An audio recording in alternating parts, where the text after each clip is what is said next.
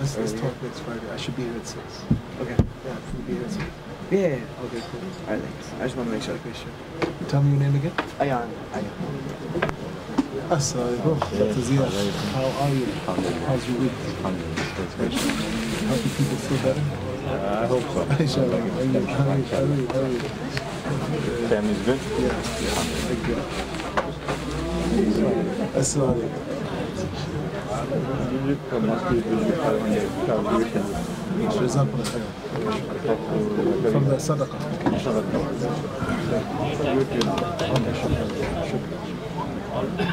Whatever individual people are giving there. Thank you. Thank you very much. Assalamu alaikum wa rahmatullahi wa barakatuhu. Alhamdulillah. Bismillahir Rahmanir Rahim. Alhamdulillahi Rabbil Alameen. Tonight we're covering a very important hadith and from a very important book. Inshallah, make yourself comfortable.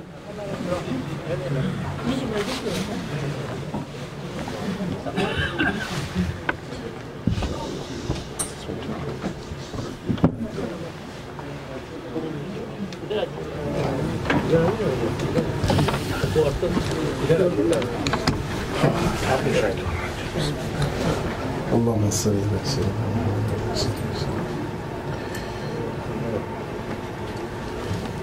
I'm going to record the audio, inshallah.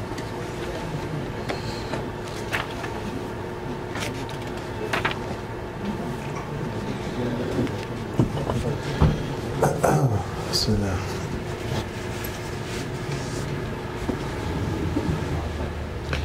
Bismillahir Rahmanir Rahim. Alhamdulillahi Rabbil Alameen. Wa sallallahu ala sayyidina Muhammadin wa alihi wa sahbihi wa sallam. Tasliman kathira ila yawmiddin.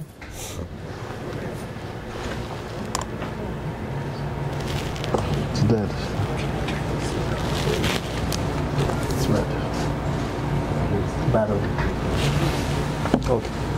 Alhamdulillah. Can everyone hear me? Okay. Can everybody hear me? Inshallah. Khair.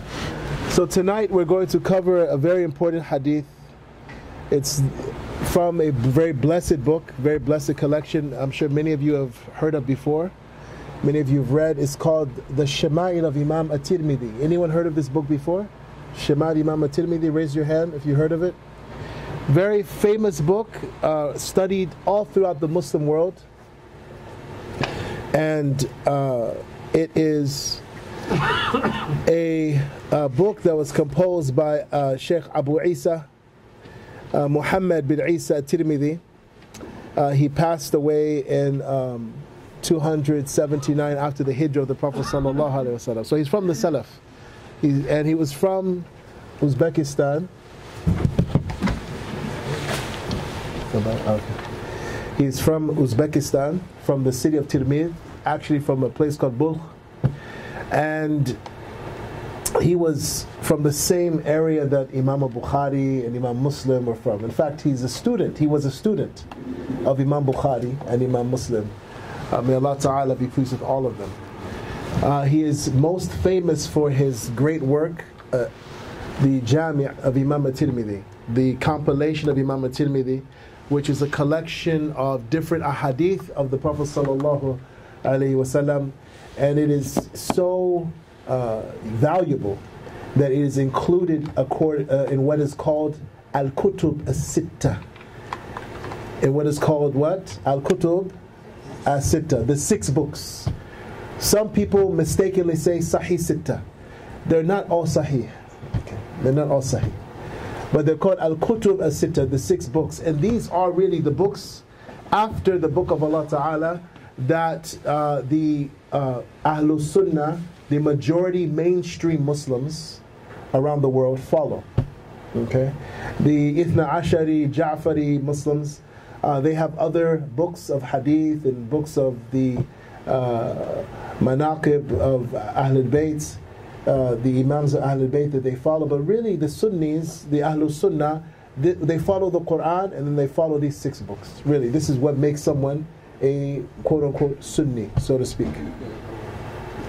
It was said about his Jami' that it is the most beneficial book of hadith for the one who is not a scholar. the most beneficial book of hadith for the one who is not a scholar.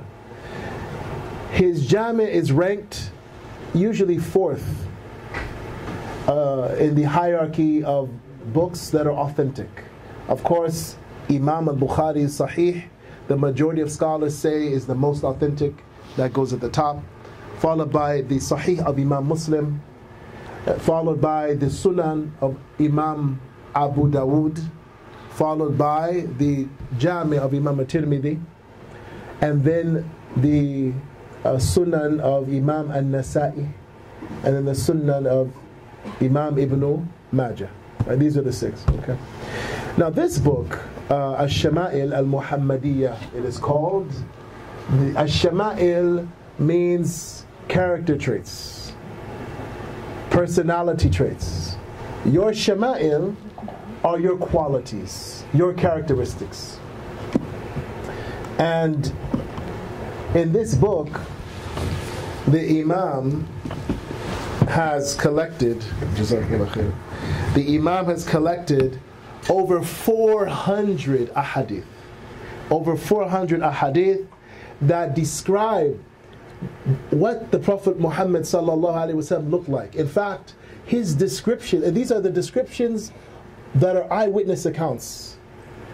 These are the companions of Rasulullah sallallahu alaihi wasallam describing his blessed face, his blessed form for us. And it has been recorded. In fact, the descriptions are so precise, if a forensic artist, you know the forensic artists, right, that construct these likenesses based on descriptions, they can actually give you a portrait of Rasulullah sallallahu alaihi wasallam almost exactly how he looked sallallahu alaihi wasallam. Right. But as Muslims, we don't make images of the prophets and messengers alayhi salatu wasalam, right, with drawings and with paintings. This is not permissible according to the majority of our scholars. And so what did we do? We painted portraits with words. We painted pictures with words. And these words have been enough for us for over 1400 years. This book, Ash-Shama'il al-Muhammadiyah, is a book that every Muslim should have in their home. Imam al-Tirmidhi did us a great service by compiling these 400 plus ahadith. He begins by describing the khalq of Rasulullah sallallahu alaihi wasallam. What was the form? What did his body look like? It describes how tall he was, how tall he was, the complexion of his skin, the shape of his face, how many gray hairs he had in his beard, sallallahu alaihi wasallam. I mean, all these things. And then he goes into what he used to wear, how he dressed, sallallahu alaihi wasallam, how he would treat people, his smile, his laugh, his armor, his pets, the domesticated animals that were around him, how he interacted with his servants, how he interacted with his wives, how he treated children, and so on and so on and so forth, how he would offer his prayer. This book is so deep and it's so touching, it will bring tears to your eyes. And he ends this book with 3 sections, 3 chapters. The second to the last is the chapter on his last days, sallallahu alaihi wasallam. The next chapter is, and when I just said that, I remember when I was studying this book in Mauritania, in the desert of Mauritania, with Shaykh Murabat al-Hajj, may Allah preserve him and benefit us through him. I remember when we reached that section of the death of Rasulullah, Wafat Rasulullah sallallahu alaihi wasallam. I remember Murabat al-Hajj. You know, the Mauritanians are very laid back people, all right, especially in the deserts. They're Badu, Ahlu Badu. They're Bedouins. And so when they teach, even when they study, they lie down, you know, they sit back. I'm not telling you to do that. But even the ulama, even the scholars and the students, they take it, they're very relaxed. Very relaxed. They lie down on the floor. And I'll tell you more stories another time. But when I got to this section on the passing of Rasulullah sallallahu alaihi wasallam, Mullah Hajj got up and he stood up straight and he closed his eyes and he started saying La ilaha illallah, La ilaha illallah. And the whole time I was reading that section, me and my dear friend who's Shaykh Najm al-Thaqib, he was in a state. He was in a very, very, very heavy state until the end of the book. So you could see that it affected him. And now Murabat al-Hajj is well over 100 years old. When I studied with him, he was probably in his 90s, probably in his 90s. May Allah preserve him. So the first to the last section deals with the legacy of the Prophet sallallahu alaihi wasallam, what he left, his heirs, right? His miraf. And then the last chapter deals with the ru'ya of Rasulullah sallallahu alaihi wasallam, seeing him sallallahu alaihi wasallam, seeing him in your dreams and seeing him awake. And one of my teachers who I studied this book with, Shaykh Muhammad al-Yaqubi, may Allah preserve him, he said that all the times he's been teaching the Shimal al-Muhammadiyah, since the time he was a young man, he was giving khutbah at the Masjid of Banu Umayyah when he was 14 years old. Right? Great scholar. He studied 500 books, he said, with his father. 500 with his father. He said there is almost no time that he teaches this book that when he finishes it, people do not see Rasulullah sallallahu alaihi wasallam. There's at least a few people in the gathering that see Rasulullah sallallahu alaihi wasallam, right? Yeah. And this is something that the Prophet sallallahu alaihi wasallam gave us good tidings of in authentic hadith, in ahadith, in sahih ahadith. And this, as I was saying earlier today in the khutbah, is a part of our building a spiritual connection with the Prophet sallallahu alaihi wasallam.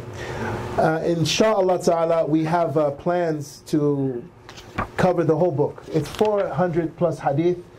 If you're going quickly and sitting like this, just the way we're sitting, for 8 hours a day, you can finish it in usually 3 to 4 days. Right, 3 to 4 days. The other way to do it is just to go through it bit by bit, But a lot of times people don't have the bandwidth, they don't have the stamina to wait a whole year to finish the book. Yeah, so inshallah, our plan is to complete the entire text. And alhamdulillah, I was blessed to read this book with 3 different scholars, with their chains back to the Prophet ﷺ and back to Imam at-Tirmidhi. The first of them, of course, was Shaykh Murabat al-Hajj. The second was Shaykh Muhammad al-Yaqubi, who I read this book on him, and if you want, maybe later on, some of you can see how he signed the end of the book. So when you study hadith, when you finish the hadith, it's good to register and to do what's called tadween. You register your presence, even if you're not there for the whole book. When the sheikh finishes, or the sheikha finishes, whatever you heard directly from the sheikh, you should register that. And actually, back in our history, these were very important. They would keep city records of who would be present at the recitation of the hadith of Rasulullah sallallahu alaihi wasallam. The Muslims were very, very meticulous about this, and you can still go to libraries and you can find these. So alhamdulillah. So this is Imam. This is his writing. Alhamdulillah. And then I had the blessing of studying it again from beginning to end with Shaykh Muhammad an-Ninawi. May Allah preserve him as well, with their continuous unbroken chains back to the Messenger of Allah sallallahu alaihi wasallam in this particular book. We're not going to go through the whole book today, okay, inshallah ta'ala, unless you're ready for 8 hours. Ustad Muhammad? No. We're going to look at a particular hadith that is really one of my most beloved ahadith in this text, and it is known as Hadith of Umm Zar. Hadith what? Zar. Right? Of course, means mother. Zara is a name. Right? Zara means vegetation, farming, right? Cultivation. Zara was a woman. And this hadith is about her. And this hadith gives you all the keys, all the mafatih, all the secrets, all the asrar for having a healthy, a happy, and a holy marriage. A marriage that is holy and happy and healthy, as I mentioned earlier during the khutbah. It is under the section Babu ma ja'a fi kalami Rasulillah sallallahu alaihi wasallam fi samar. What has come regarding the speech, the conversation of the Messenger of God, Allah bless him and grant him peace, fi samar. Well, you know anyone named Samar or Samra? Right, it means dark, right? Right, someone who's brown skinned like me, this is called asmar, right, in Arabic, asmar. So samar means at nighttime, fil layl. What did the Prophet ﷺ talk about at nighttime? Right. And this gives us an idea of how we should spend our nights. How we should spend our nights. Alhamdulillah. So the first hadith we're not going to read. It's a very interesting hadith that will come to another time. But it's about these strange stories that they used to tell about jinn, people being abducted by jinn, and then going and being taken to fantastic places where amazing things and strange things, gharaib wal ajaib, would happen. And then they would come back to their tribes and they would share what happened. It's similar to our UFO abductees in our day and age. So there's a whole hadith about this, by the way. But we're going to skip that hadith and go straight to the hadith Umm Zar. Of course, as always, in our sessions of hadith, we'll start with the hadith of Abdullah bin Amr, on the authority of Abdullah bin Amr radiallahu anhu, that the Messenger of Allah sallallahu alaihi wasallam said, and we narrate it with our continuous chain back to him through our shuyukh, may Allah ta'ala be pleased with all of them, that the Messenger of Allah sallallahu alaihi wasallam said, Ar-Rahimun yarhamuhum ar-Rahman, irhamu man fil ard, yarhamukum man fis sama', aw irhamu man fil ard, yarhamkum man fis sama'. That the Messenger of God, Allah bless him and grant him peace, said, be compassionate, be loving, and the ultimate, the one who is the most compassionate, the most loving, the most merciful, will show you compassion. Show compassion to those who are upon the earth, and those who are in the heavens will show compassion to you. This is called Hadith al-Awwaliyah, Hadith al-Rahma bil-Awwaliyah, the Hadith of compassion, through being the first hadith that is usually narrated by a scholar of hadith to their students, and you all have license to transmit that to your children, inshallah ta'ala, and your friends and your family. طيب. So let's go into this hadith of Zar. Bismillah. Bismillah ar-Rahman ar-Rahim. Alhamdulillah Rabbil Alameen. Wa sallallahu ala Sayyidina Muhammad wa ala alihi wa sahbihi wa sallam. Hadith of Zar. It's the 38th chapter. The section on what the Prophet ﷺ discussed at nighttime. I see. The speech during the night. Yeah. It has been translated. There's maybe one or two translations that are out there. And there's even a khulasa that Shaykh al-Kittani from Morocco radiallahu anhu did. That's about 200 ahadith. Alhamdulillah. طيب. Of course. That's it. Yeah, that's it. Alhamdulillah. We're not going to go through the whole hadith. It's a long hadith. As I said earlier, we'll break this up into 3 parts, inshallah ta'ala. And we will just start today. We'll just, make some headway today. Hadith of Umm Zar. حدثنا علي بن حجر أخبرنا عيسى بن يونس عن هشام بن عروة عن أخيه عبد الله بن عروة عن عروة عن عائشة رضي الله عنها حبيبة رسول الله صلى الله عليه وسلم قالت. So we'll stop here. So طيب تفضل the sanad. From Isa ibn Yunus, from Hisham ibn Urwa, from his brother Abdullah ibn Urwa, from Aisha radiallahu anha. No, we'll stop there. Okay. So they don't mention in the translation Ali bin Hajar, but he's also part of the chain of transmitters. Ali bin Hajar. All right, those of you who are writing this down. In the past, things were different. The scholar of hadith wouldn't be reading like me from the book. He would have it memorized. He would be narrating it, and then the students would be writing the hadith. That's how it used to be. Right. That's how it's before the printing press, right? Before books were printed. May Allah reward our ancestors. So this is a hadith that's narrated on the authority of Aisha radiallahu anha, and it is an authentic hadith. It is sahih. Imam Muslim records it in his sahih, alhamdulillah. And this is a conversation that she herself is relating to the Prophet sallallahu alaihi wasallam. Women like to tell stories, right? Right? The brothers don't want to say anything. She's telling a story to the Prophet ﷺ. A story. And it's not about anything necessarily religious, as you'll see. She's spending time with her husband during the evening. They're not watching, and I'm just contextualizing here. I don't mean literally. They're not watching movies. They're not watching Netflix, right? They're not out, spending money at a restaurant, an expensive restaurant. They're spending time together. And Aisha, our mother, Lady Aisha radiallahu anha, she relates this long story. And the Prophet sallallahu alaihi wasallam does not interrupt her one time. There's a lesson here for us, not just for husbands, but for wives even.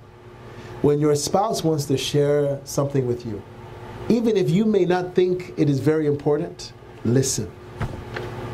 Listen. And don't interrupt them. There are many lessons here for us in our marriages, but learn to listen. In fact, there's a marriage course I do, inshallah. We'll do it here, inshallah, soon, once the dust settles. Right? But one of the things we go over is the art of listening. How to be an engaged and compassionate listener. Prophet Muhammad ﷺ was the best of listeners. He didn't speak a lot.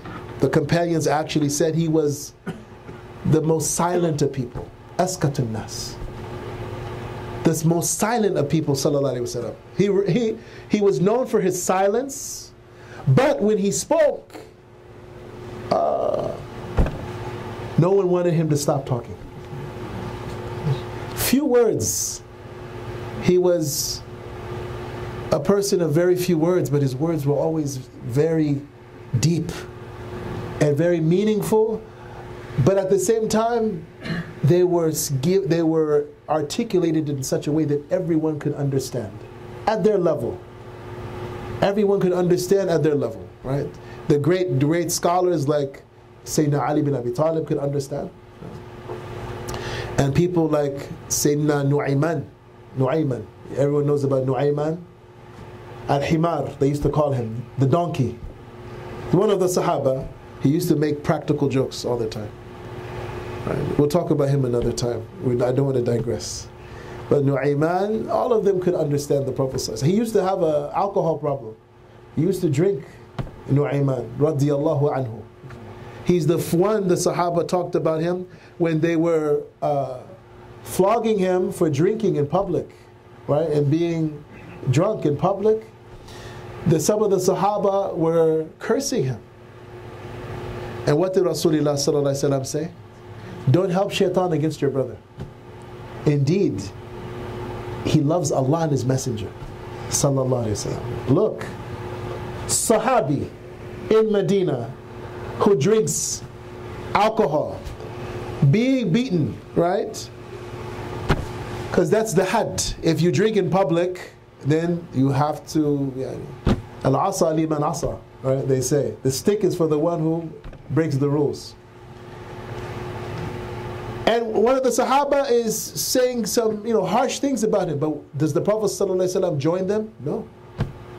He says, don't help shaitan against your brother. Because indeed, Allah subhanahu, he loves Allah and His Messenger. Yes, he has a problem with his addiction with the alcohol, but he still has mahabbah of Allah and His Messenger sallallahu alaihi wasallam. So big lesson for us. Just because someone is disobeying Allah, even something like drinking alcohol, which is fisq, or that's a big sin, that's a kabira, major sin, the Prophet Muhammad sallallahu alaihi wasallam is still making shahada, bearing witness that he has love for Allah and His Messenger sallallahu alaihi wasallam. Wal mar'u ma'a man ahab. A person will be with the one they love. So our mother Aisha radiallahu anha says, جلست إحدى عشرة امرأة فتعاهدنا وتعاقدنا أن لا يكتمن من أخبار أزواجهن شيئا. Aisha radiallahu anha reported, one day there sat together 11 women making an explicit promise amongst themselves that they would not conceal anything about their spouses. Oh, wow. So these 11 women were sitting down together. Zar is among the 11 women. So it's Zar and 10 other women, and they make a pact, they make an oath that they're going to share everything about their husbands, everything, good, bad, and ugly. This is how Aisha begins. And again, the Prophet ﷺ didn't say, stop. She's telling the story to Rasulullah sallallahu alaihi wasallam. What is she going to say? What is she going to share? The ulama, there's a really good authoritative commentary on Imam at-Tirmidhi's Shama'il called by Imam al-Jasus. Imam al-Jasus. He says the ulama disagree about whether these 11 women really existed. It's believed that they are from Yemen. Allah knows best if they really were alive and they really have these husbands, or whether it's just a legend that's been passed on. The scholars also say that these women are not making ghibah because either they came before the time of Islam and they had not received guidance, or they don't know each other's husbands. The identities of their husbands are concealed. They know each other, but they don't know the men that they're talking about. Okay. And the last thing I want to point out before we begin the hadith is that Qadi Iyad al-Yahsubi, who was a great Andalusian scholar, Qadi Iyad al-Yahsubi radiallahu anhu, he has a commentary, a whole book just on this hadith. Just on this one hadith of Zar, which is very deep and very beneficial. Many ulama have written about this hadith. It's so important. And really, anyone who's married or anyone who's planning to get married, you owe it to yourself and you owe it to your spouse to study this hadith many times. Many times. Bismillah. فقالت الأولى زوجي لحم جمل غث على رأس جبل. The first one said, وعر لا سهل فيلتقى لا سهل فيرتقى ولا سمين فينتقل. The first one said, my husband is like the meat of a lean, weak camel, which is kept on the top of a mountain, which is neither easy to climb, nor is the meat fat, so that one might put up with the trouble of fetching it. طيب. So it starts off a little rough, okay? The first sister has nothing good to say about her husband. Nothing. Now there's a mixture. I've told you this already. Some of the women, all they do is praise their husbands. Some of the women, all they do is complain. Some, it's hard to tell. Right? It's a mixture. But the first woman, she doesn't have anything good to say. Right? And this hadith also is admired for its eloquence. These women are very eloquent. It is a testament to the eloquence and the beauty of al-lughat al-arabiyya, al-fusha, of classical Arabic. So this hadith is also used to teach language. So what does she say? Zawji, my husband. Now in the Quran, Zawj is used for husband and wife. You won't find, and if anyone knows otherwise, correct me, but you won't find Zawja in the Quran. Modern standard Arabic, there's Zawj for husband and Zawja for wife. But in the Quran, it's the same, Zawj. Husband and wife, Zawj. There's no ta marbuta added. And I'm saying that because these qualities are not just for men, right? Some of the sisters were laughing, right? But this can easily apply to women just as men. I noticed none of the brothers were laughing, right? This class is, and this dars is not meant to beat up men. No, it's for us to look at ourselves. And each husband, even if you're a woman, in each husband, ask yourself, is this describing me? Even if you're a woman, is this describing me? What improvements can I make? Don't ask, is this describing my spouse? Okay, unless it's good. Look at yourself. Zawji, my spouse, my husband, lahmu jammal, is like the meat of a camel. Ghath. So ghath, the meaning that my shuyukh taught me, and I, with all due respect to the translation, ghath, and you can look the word up, ghath means rotten. Right? It's not just lean. Yani it's meat that is lean and meat that is rotten. Okay. So she's saying my spouse, my partner, is like rotten camel's meat. It's like the rotten meat of a camel that's lean. So the camel is lean, but then the meat has spoiled. But not only that, ala ratsi jabal, it's on top of a mountain. You can hardly see it. It's far away, it's distant. Ba'id, ba'id, ba'id.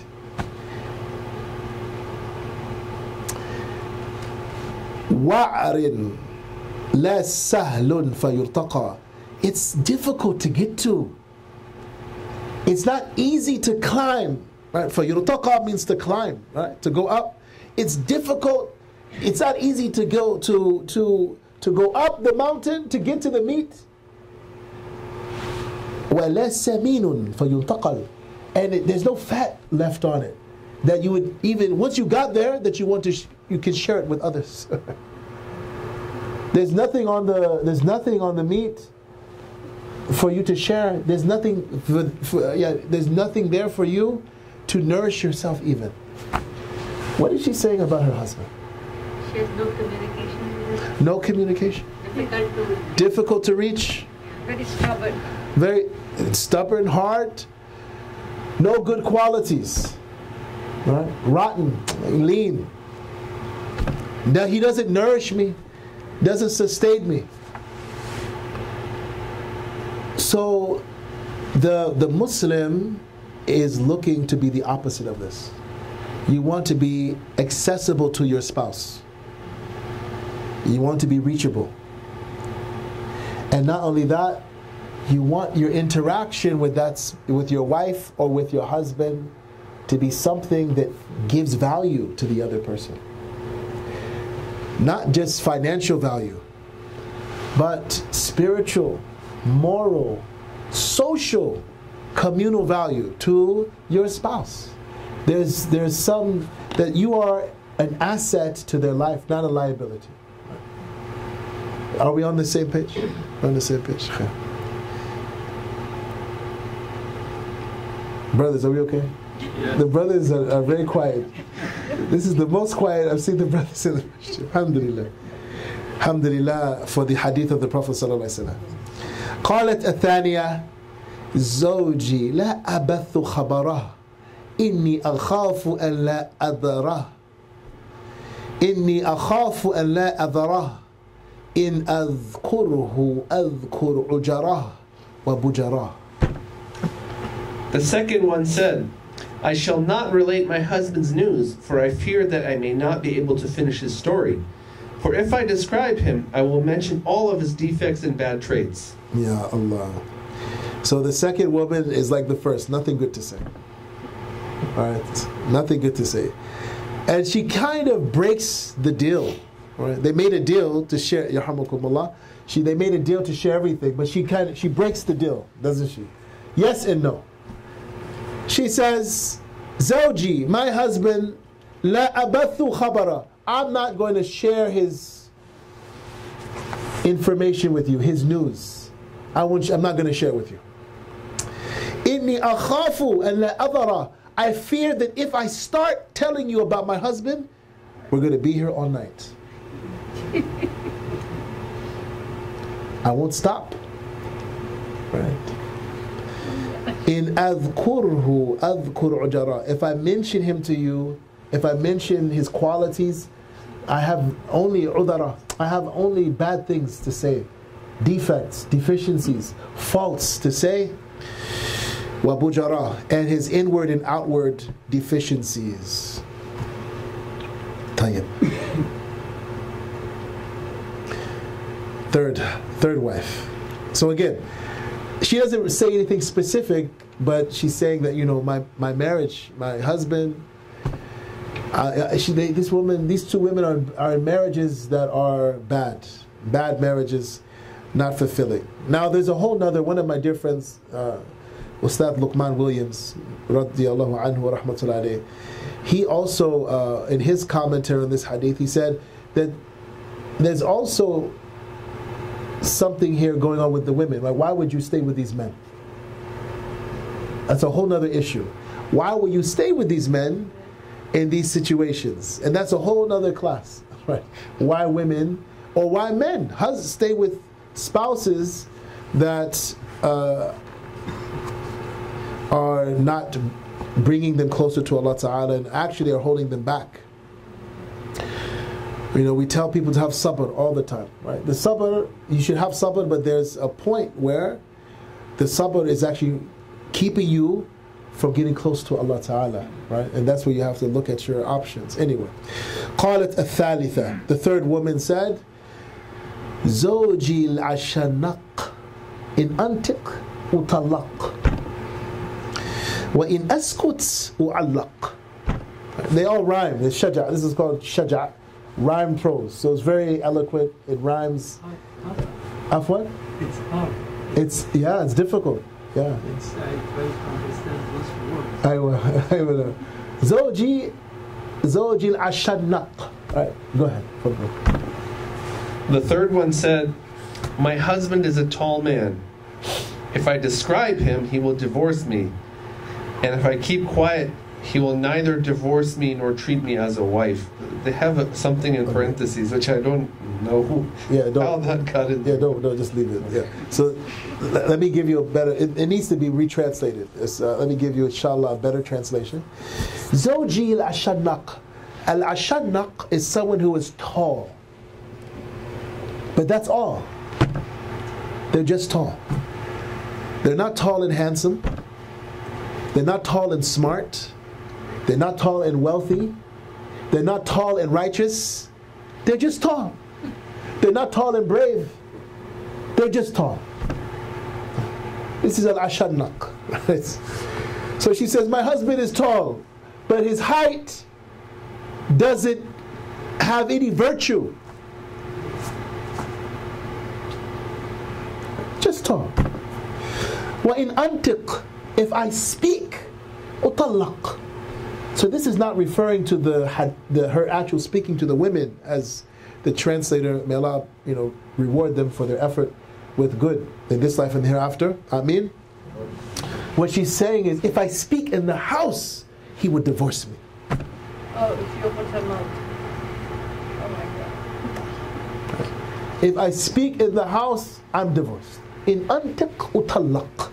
If I speak, so this is a woman who's being terrorized by her partner, right? She has to walk on eggshells. If she says the wrong thing, I divorce you. She says does the wrong thing, go back to your mother, go back to the... Right? There are some marriages that are like this. And this is haram. It is haram to do this to a woman. It is haram to do this to a man, right? To do this to your spouse. This is dhulm. It is oppression, right? And no person should have to have sabr, have patience with this kind of situation. Please, and especially our older sisters, don't tell our younger sisters to have sabr with this, right? A woman should not have to spend 50 years under this, 60 years under this. Nor, my dear elders, don't encourage our young brothers to be... some sisters are very smart, right? And I encourage all sisters, study fiqh, study Islamic jurisprudence, especially the fiqh of nikah and talaq, especially the fiqh of marriage and divorce. Some sisters are very smart. They study the fiqh of marriage and divorce before they get married. And so they make sure that the aqd, the contract, is very detailed. They even give themselves the right to divorce, right? Because they know the sharia very well. And so some of these sisters, and even a case came to me one time, the sister is holding divorce over the brother's head. Right? Why? Because she's faqihah. She knows her fiqh, it's in the contract, right? And now the brother's walking on eggshells. Right? So no fiqh, my sisters. You will protect your rights, but don't use it to take advantage of your spouse. Right? Fiqh is not used for this. And then she says, so if I speak, I will be divorced. When askut, but if I'm silent, u'allaq, I'm left hanging. You know what that is, to be left hanging? I don't know if he loves me. I don't know if he hates me. I don't know if we're going to be married tomorrow. I don't know if we're going to be divorced tomorrow. She's in this emotional limbo. Emotional limbo. Again, haram. Right? The Prophet ﷺ, and really, my beloved brothers and sisters, this hadith is all about the Prophet ﷺ and his relationship with Aisha radiallahu anha. When you get to the end, you'll see this. And I hope some of you read ahead. It's very easy to search for this hadith. Don't leave your spouse hanging. If you love them, tell them. If you love them, show it in your actions. People have different love languages. Who knows about the love languages? Anyone? Raise your hand. Five. Anyone? Just 2, 3? And only sisters. Ya Allah. Right. Okay. Men knew that before marriage. Allahu Akbar. That's why nobody knows. So there are 5 love languages. 5. They call them love languages. It's a really good book called the five Love Languages by Gary Chapman. And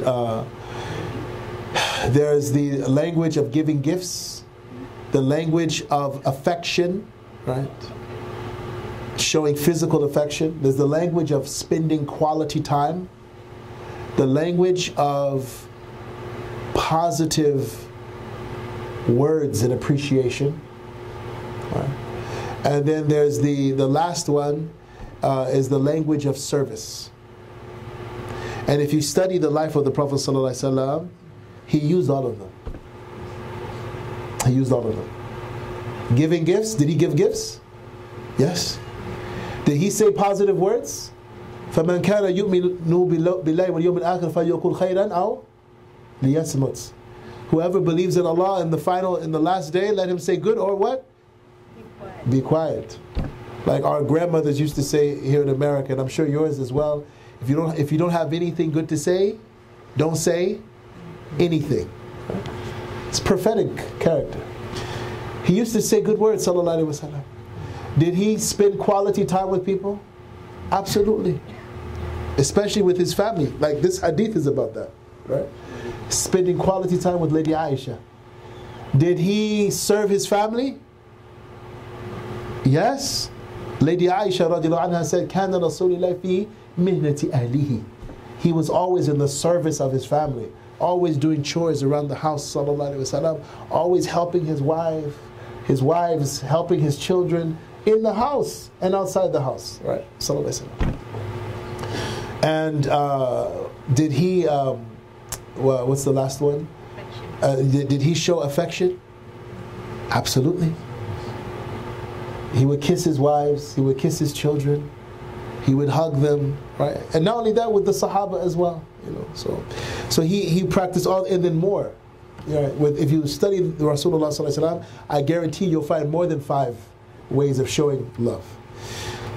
So we should be approachable, which is the first hadith. The second, she doesn't go into detail, but we should be aware of our inward and outward defects and qualities, and strive to develop ourselves. Don't just be the same way for 50 years, 60 years. Improve, right? Become better. You are never finished with the business of self-improvement. And then the third woman, we should not misuse divorce. And there's all these stories people come to. I won't mention the countries or the people. People come to the brother's house and they're full because they've been, maybe it's Eid, they've been going to other houses, they're too full to eat. Shab'an, right? The brother says, if you don't eat, my wife is divorced. Poor woman. Right? These things happen. Right? We should not misuse divorce. It is a very serious thing, and sometimes it is necessary.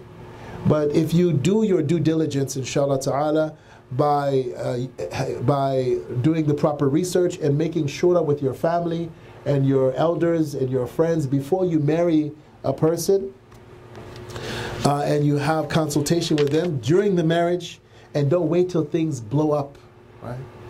And inshallah we can avoid divorce in our community. Alhamdulillah. So we'll talk about one more woman, okay?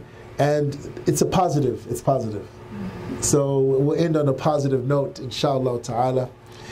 قالت الرابعة زوجي كليل تهامة لا حر ولا قر ولا مخافة ولا سامة. The fourth one said, my husband is a moderate person like the night of Tihama, which is neither hot nor cold. I am neither afraid of him nor am I discontented with him. Alhamdulillah. Alhamdulillah. MashaAllah. So the fourth woman, she says, my husband is like the night of Tihama. Tihama is an area that's right on the outskirts of Mecca, right? And at night there'd be this breeze. The Arabs, they would welcome and seek out the nights when this breeze would come from the direction of Tihama, right? So it's a place, you can go there today, Tihama. When you make Hajj or Umrah, inshallah, you can ask the taxi drivers, your guide to take you there. When the breeze comes from the direction of Tihama, it's mu'tadil, it's moderate. La har wa la qar.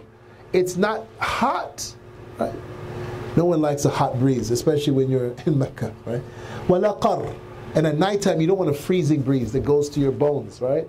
It's neither that, it's neither one of the two extremes. It is balanced, it is moderate. So this is how her husband is. And she loves this. And she loves him.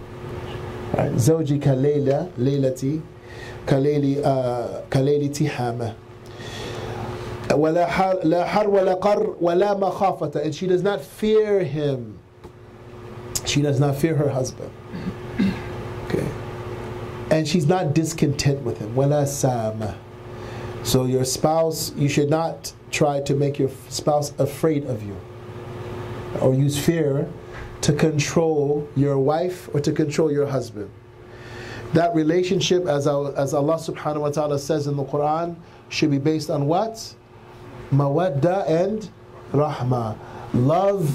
Loving respect and kindness that is expressed. Mawadda is something you show. Wa rahma, and compassion. Yani you're there to protect each other, to nurture each other unconditionally. A mother who is healthy, in her fitrah, she loves her child. The child kicks her, right? After the first trimester, she still loves the child. The child turns around the cord, pinches her inside, she still loves the child. She might go through labor for a whole 12 hours, 24 hours, 2 days, 3 days. The baby's born, she loves the child. The child, urinates on her, defecates on her, she loves the child. This is rahmah.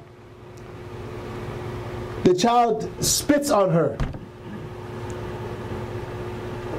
she still loves the child. And maybe the child grows up and only calls when they need money. She still loves the child. This is rahmah. That's what rahmah is. It's unconditional love.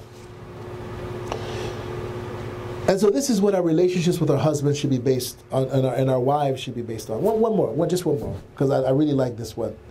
And it's short. The other ones start to get long after this. قالت الخامسة, the fifth woman, زوجي إن دخل فهد وإن خرج أسد ولا يسأل عما أهد. The fifth one said, my husband, when entering, is a leopard, and when he is outside, he's a lion. He does not ask about the state of his home. Very short. One of the signs of eloquence is brevity, right? Brevity is a sign of eloquence. So she's very short. She says, my husband, when he comes in the house, he's like a leopard. Okay. Now, this can be interpreted different ways. So some scholars interpret this hadith in a negative way, that she's complaining about her husband. Others interpret it in positive. So I'll give you the negative first, so we can end on the positive. All right. So some scholars say that the husband comes in like a leopard, which is a predatory animal. So he comes in like a leopard, predator. He's fast, leopard's fast, right? In and out. Doesn't spend time with the family. Right? وَإِنْ خَرَجَ, but when he goes out, أَسِد, he's like a lion. What do lions do? They eat, and then they what? Sleep. They just hang out all day, lazily. Don't contribute anything.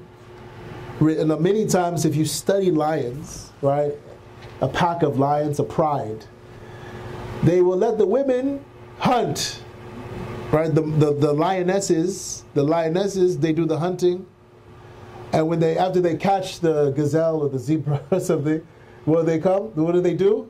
They take it for themselves. They drive away the lionesses and the cubs. They eat until they're full, and then they walk away and leave the leftovers for the lionesses and the cubs, right? In kharaja asid, when he leaves, he's like a lion. Right. And when he's absent, he's wala, and he doesn't ask about what he has given us as a trust, ahid, as a covenant. And he's forgetful. He doesn't follow up on things. Right? He's not a good manager. So this is the negative way of looking at the hadith. Now some of the ulama, as I said, look at it in a positive light. So let's look at that. In dakhala fahid means if he enters, he's like a leopard. The leopard is a very playful animal. So some ulama say, no, this is not negative at all. She's praising her husband. That when he comes into the house, he's very playful. He jokes around. He's easygoing, layyin, hayyin, like a leopard. But in kharaja asid, but when he goes out, he's like a lion. When he goes out of his house, he's the king. Right? He has haiba, he has waqar, he has dignity. He's not playing with people. No, he's very serious, and people take him very serious, like a lion. This is very similar to how the Prophet ﷺ was. In his house, he would joke with his wives, joke with his children, play with the children. He would let Hassan, Hussein, and the children play on his back. he would, play jokes on Aisha radiallahu anha.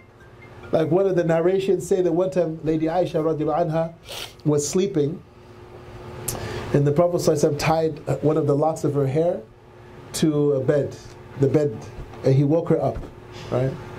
And he called her Aisha, and she woke up, and her head was tied to the bed. Some of the times his wives would have food fights, right? You know this, right? Hafsa, Aisha, Zainab, they would put food. One would throw food on the other, and they would look at Rasulullah, Ya Rasulullah, look at what she did to me. He said, go, you have the right. Okay, and they would play. They would recite poetry to him, sallallahu alaihi wasallam, and he would listen. So he was playful, sallallahu alaihi wasallam, with his wives. And in a hadith, he actually advised one of the young Sahaba. There was a young Sahabi who wanted to marry a woman who was very old, right? And he said, why don't you marry a young woman who you can play with her and she can play with you? Sallallahu alaihi wasallam. And he said, sallallahu alaihi wasallam, that the only things from haqq, from truth, that a man should amuse himself with are his weapons, right? His horse and his wife. And this is where our entertainment is from, right? So this is what he advised the Sahaba. That's a hadith, we could talk about that, because that hadith for most men in the modern age, that we don't have a frame of reference for that. Any of you have horses here? And who has weapons? A bow and an arrow or things like this we don't have a martial culture anymore, right? And then the entertainment was not going out to spend money somewhere to entertain yourself. The entertainment was with your family. Right? This is how the things were in the time of the Prophet ﷺ and his family. We need to revive this. وَلَا يَسْأَلُ عَمَّا أَهَدْ. And then we'll end here. He doesn't ask about the things that he entrusts. So he tells his wife, take care of this for me. When he comes home, he doesn't say, did you take care of this for me? He trusts her. Right? He trusts that she took care of it. He's not nagging her all the time. No one likes to be nagged. Husbands don't like to be nagged by wives, and wives don't like to be nagged by husbands. So this is the positive way of looking at it. We ask that Allah Ta'ala give us the good virtues that we've heard, and the opposite of the negative that we've heard. Alhamdulillah Rabbil Alameen. May Allah make us spouses that bring coolness to the eyes of our spouses. Rabbana hab lana min azwajina wa dhurriyyatina qurrata a'yunin waj'alna lil muttaqina imama. Wa sallallahu ala sayyidina Muhammadin wa alihi wa sahbihi wa sallam. Oh, our nurturer, our master, we ask that you make from our spouses and from our children those who bring tears of joy, cool tears to our eyes, and that you make us leaders for those who are reverent, those who are obedient to you, those who are conscious of you, Ya Allah. Subhana Rabbika. May Allah Ta'ala give us success to complete this hadith and to learn from this hadith. May Allah Ta'ala help us to have marriages that are beloved to Allah and that bring happiness to the Messenger of Allah Sallallahu Alaihi Wasallam. May Allah Subhanahu Wa Ta'ala put love between our husbands and our wives like the love between Sayyidina Rasulullah and Sayyidatuna Khadija Kubra radiyallahu anha. We ask that Allah Ta'ala put love between our husbands and our wives as there was love between Sayyidina Rasulullah Sallallahu Alaihi Wasallam and Sayyidatuna Aisha radiyallahu anha. Oh Allah Ta'ala, we ask that you heal our marriages, Ya Allah. We ask that you heal our marriages. We ask that you make our marriages meadows from the meadows of paradise, Ya Rabbil Alameen. We pray for our sick, Ya Allah. We pray for the father of our brother Dhukaf and the mother of our brother Tahir Zafar, and we pray for our dear brother Abu Muna Salah Jason Ross Brown. Oh Allah, we ask that you heal him, Ya Allah, and we ask that you give his wife and his children sabr, Ya Allah. Oh Allah, Allahumma Rabb Kareem, رب العرش العظيم اشفيه بشفائك يا رب العالمين. الفاتحة. بسم الله الرحمن الرحيم. الرحمن الرحيم مالك يوم الدين.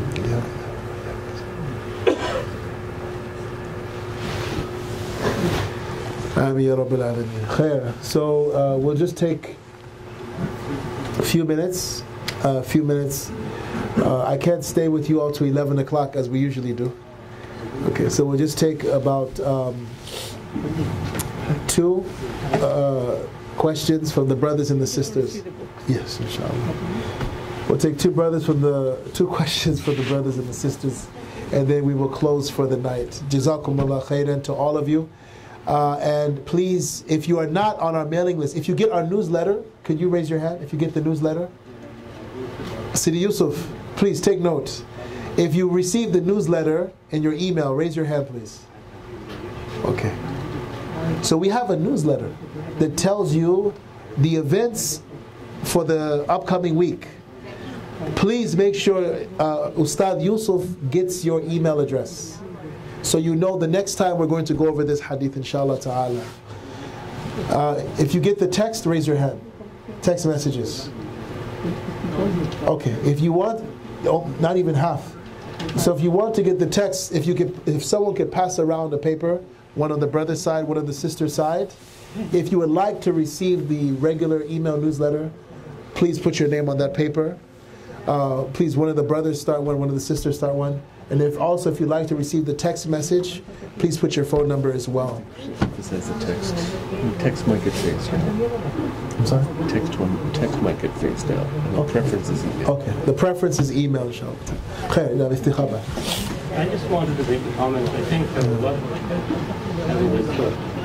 just to comment that one of the problems in our society is that there's a theory of maturity by a psychologist called by the name of Christopher Alvarez at Harvard. Yes.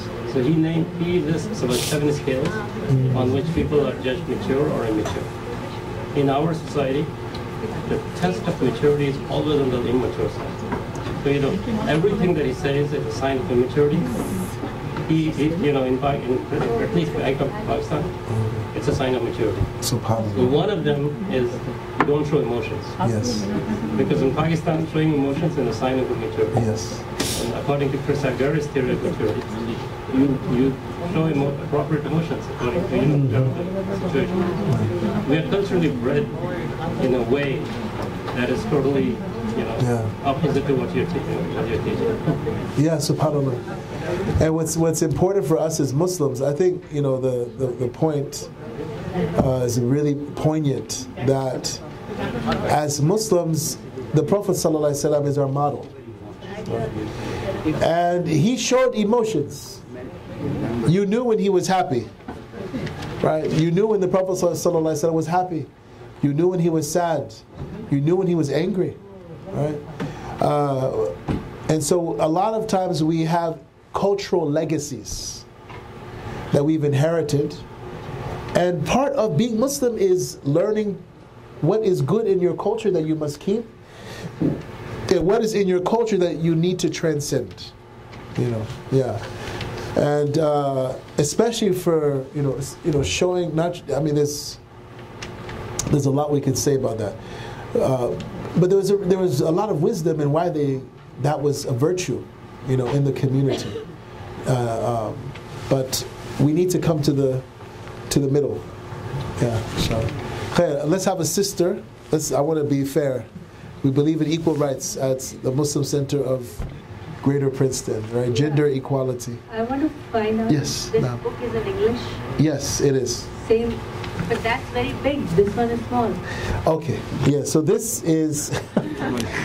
It's the same book. Same, exactly. But this is a translation, English and Arabic, with commentary. So that's why it's so big. Yeah. So the PDF is available on the internet. Yeah. But you can find it, just type Shama'il at-Tirmidhi or Shama'il al-Muhammadiyya. And you can find the PDF. There are many booksellers. This one? Yes, this is it. Oh, this is it? Yes, that's it. Okay. That's somebody it. gave for that Okay. person. Somebody. Okay, thank you. Yes, we're collecting money, inshallah, for Sister Betty, whose husband just passed last Saturday.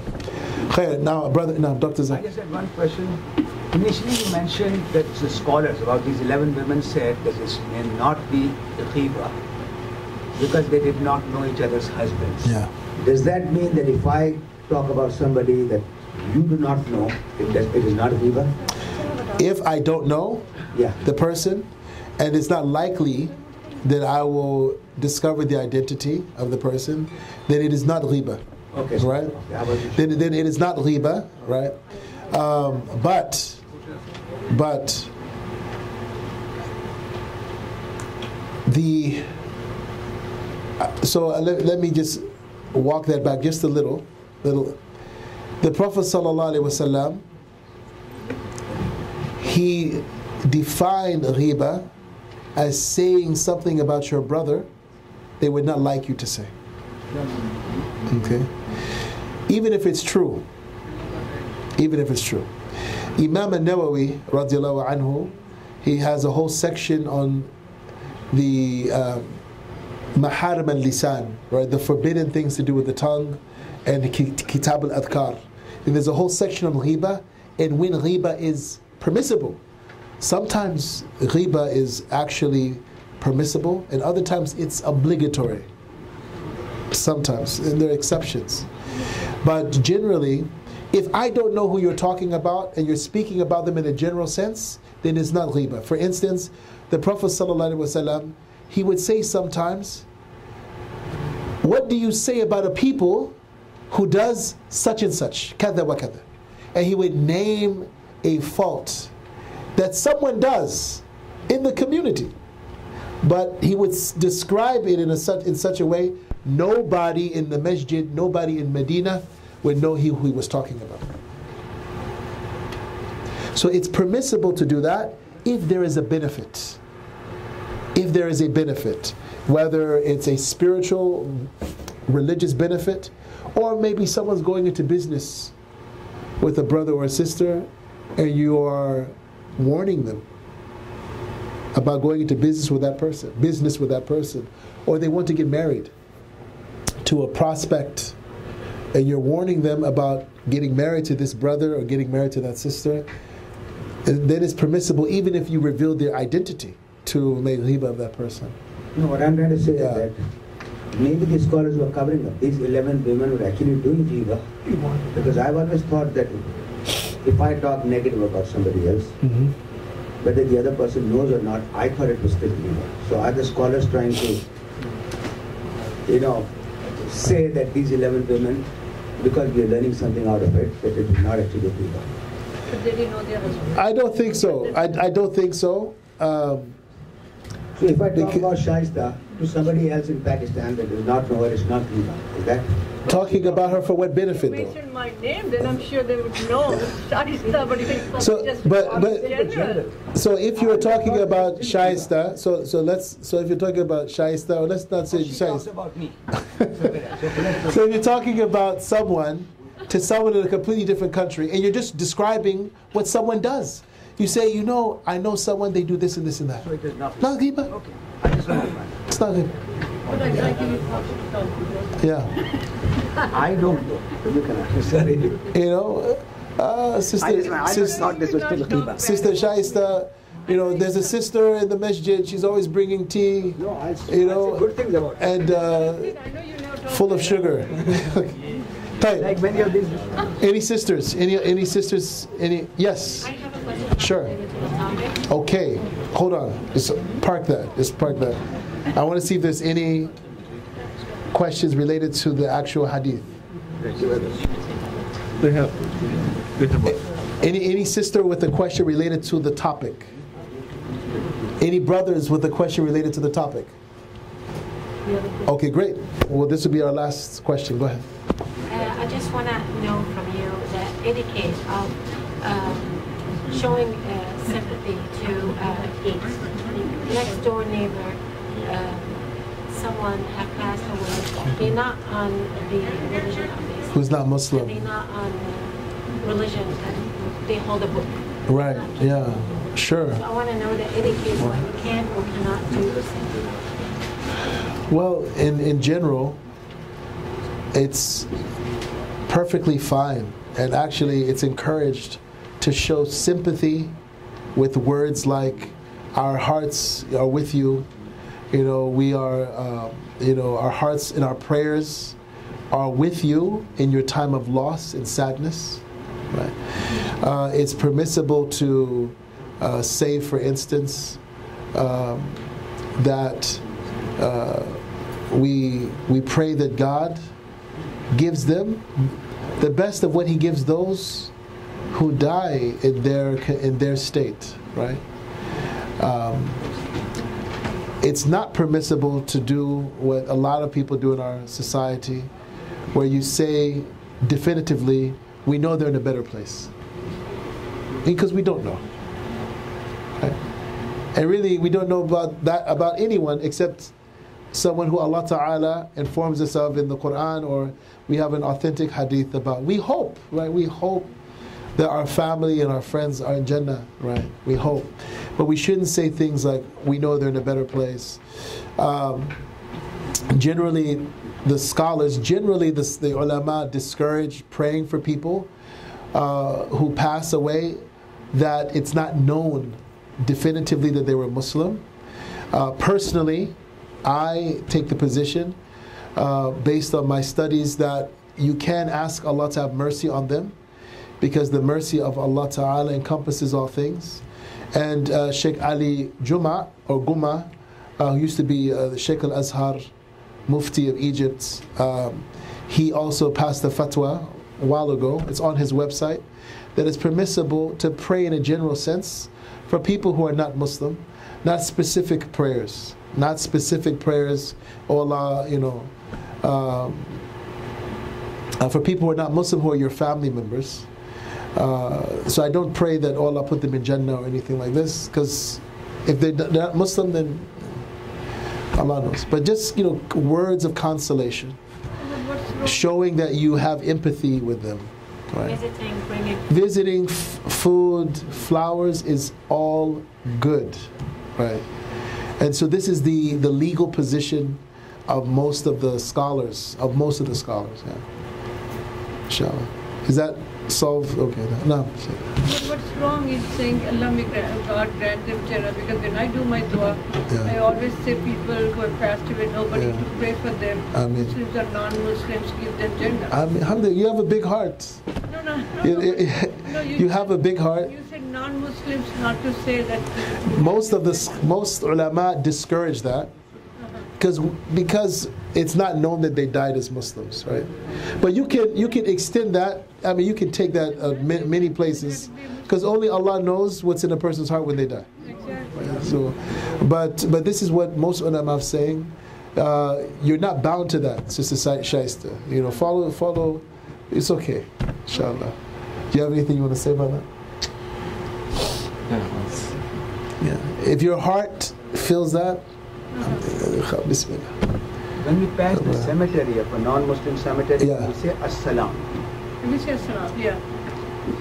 Okay. We say Salam. You're asking me or you're telling me? No, I'm asking you, is it permissible? So what I do, you know, I simply say, Assalamu alaikum ya ahlul qubur, min al-mu'minin wa mu'minat. Right? I say, peace be upon you, O dwellers of the graves, from the believing men and women. Right?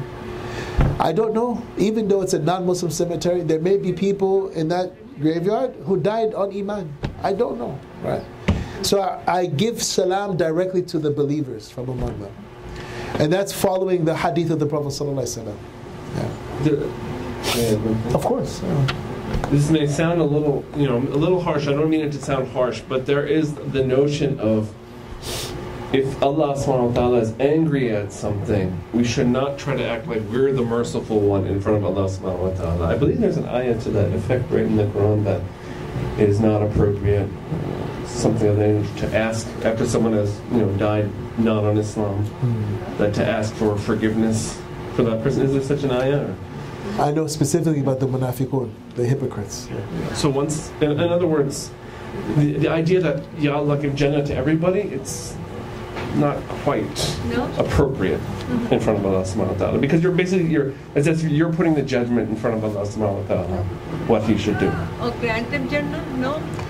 Allah can give Jannah to whomever He wills. Whoever He pleases, exactly. Because And so your dua is an expression of your hope.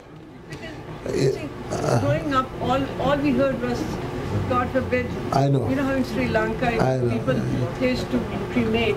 Yeah. And that was an awful thing. And then we grew up in fear. So when I came here, somebody asked me, what makes you think only the Muslims will go to heaven? Right. What about all the non-Muslims who are doing more for the orphans and building up all these schools? Right. I mean, God will have something for them.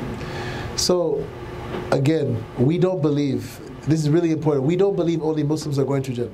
That's okay. Even Rasulullah sallallahu alaihi wasallam, Prophet Muhammad sallallahu alaihi wasallam told us that. Okay. But he did say 80% of Jannah, right, is going to be from the Muslims, right? Well, does this mean Muslims from all of history or Muslims just from his ummah? Allahu a'lam. Allah knows best. But we don't believe only Muslims are going to Jannah. There'll be people of many different religions. Allah subhanahu wa ta'ala enters people of Iman into Jannah.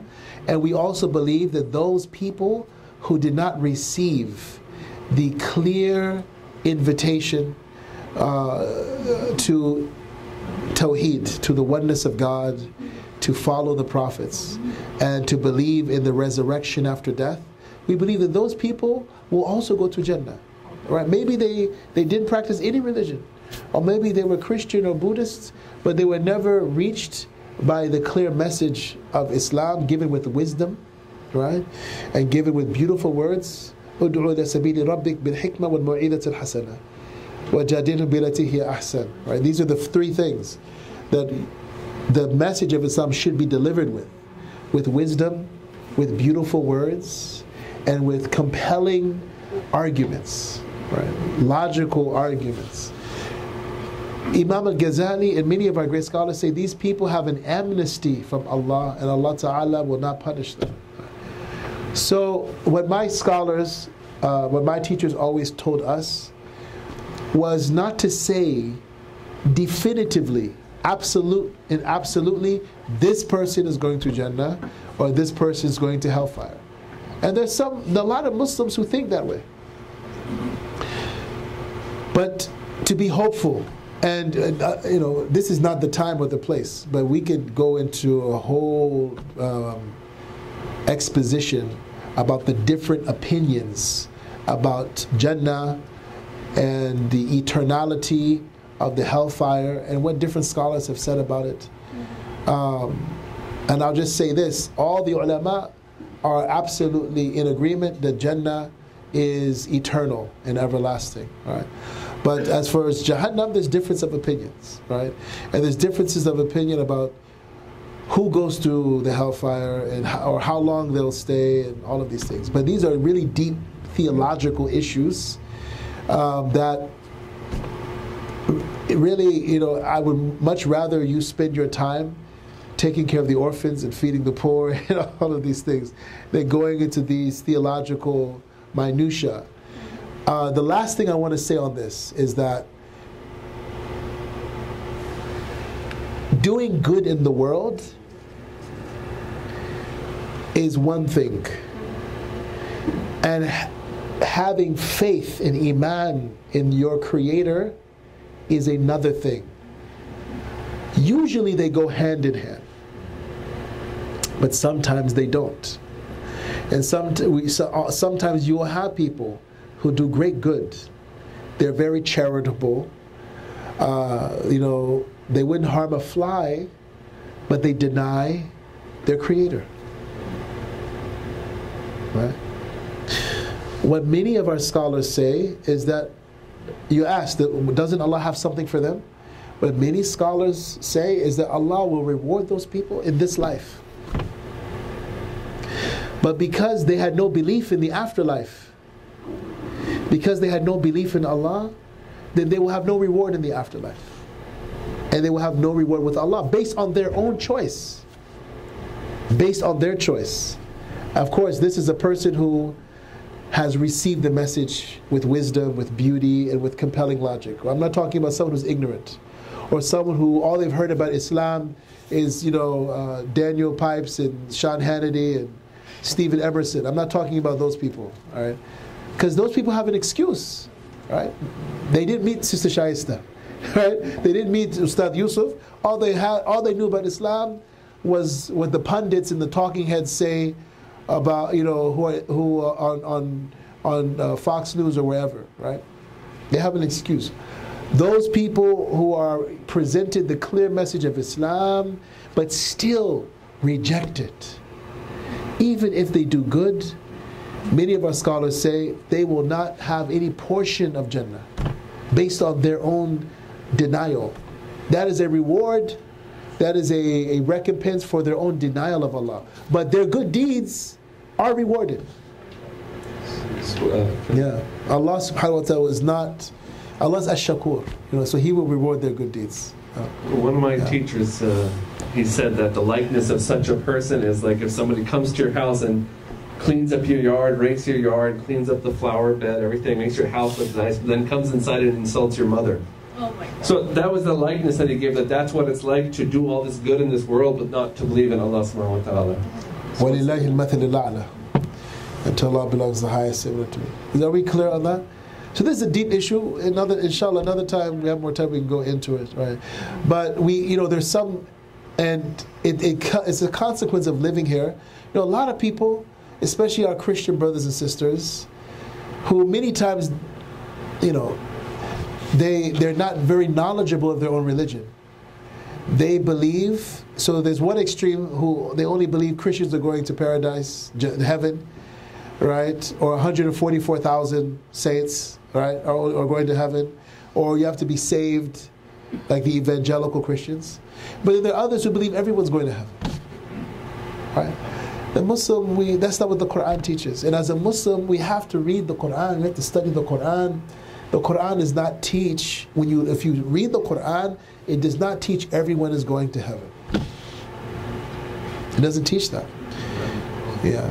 So sorry? Surah Baqarah is great. Yeah. Everyone's not going to heaven. We hope that the people we love and the people we care about, whatever their religion, that Allah gives them Jannah. We hope for that. Yeah. We hope for that.